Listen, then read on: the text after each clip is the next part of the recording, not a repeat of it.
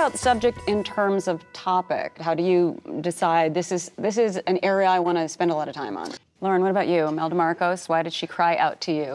I mean, Imelda Marcos was kind of a natural subject for me I've been looking at wealth and consumerism and materialism over the last 25 years in my photography and filmmaking. And so she was always this kind of iconic reference point. Like even when I filmed Jackie Siegel's shoes, I'm thinking about Imelda Marcos, but I actually did not know that she was alive back in Manila and had become a congresswoman again until I read this article in Bloomberg by this reporter, William Mallour, that was actually about this animal island that she created. And that's the thing that got me hooked. People knew about the shoes, but the ultimate extravagance to me was depopulating an island in the South China Sea, kicking off the indigenous people, and bringing in exotic animals from Africa.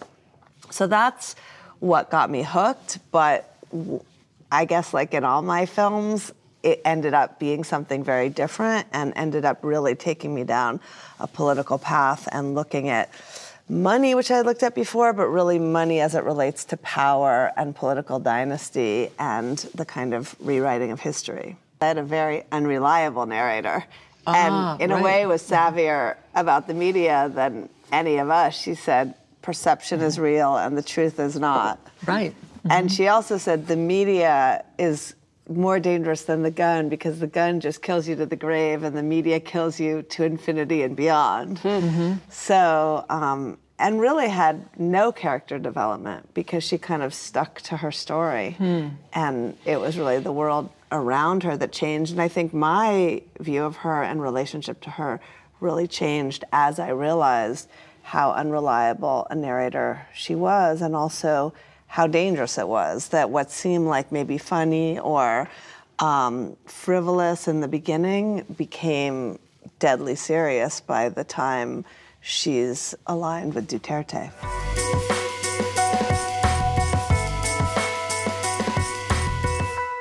I'd like to hear about the editing room for you. What was that process like?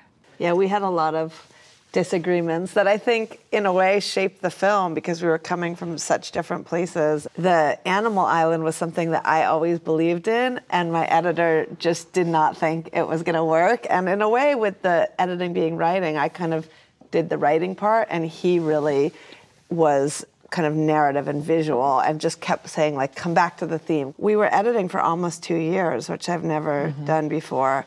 And part of that was we didn't have an ending until Duterte was elected. And that changed everything. You know, the history repeating itself, going back to dictatorship. What started as a kind of almost historical film became a kind of history of the present because the election dredged up all of this history. And so we did it in a more nonlinear way where my editor, Per Kierkegaard, used to always say, like, don't tell things before you need to. So we could kind of withhold some information. And so the martial law torture, you don't find out till quite late.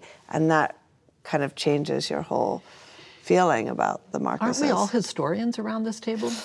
I mean, just think about our films. Well, you become an expert in your subject matter, too. Degree. I'm doing a degree on a subject. 3 years on a subject. I know everything about it. Yeah. Just before, just after. Every time I see one of Alex's films, I feel like you know more about that subject than anyone else on the planet.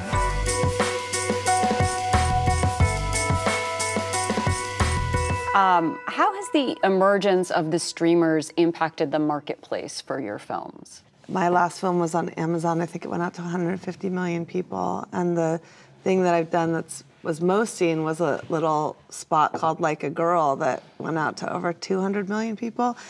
That's in terms of the audience, but also in terms of the filmmakers. Like, we're at parity at this table, which is incredible. And I think that the diversity of the storytellers is just so much better now that there's so much opportunity from the streamers. And, you know, I feel like when I came to filmmaking late because I came from photography, but when I started, there was basically like a couple of outlets and you had to kind of be liked by those particular people. And now there's just so many opportunities and so much opportunity, I think, for diverse voices and for younger voices and for different budgets, and it just seems like more democratic in terms of the storytelling and the access.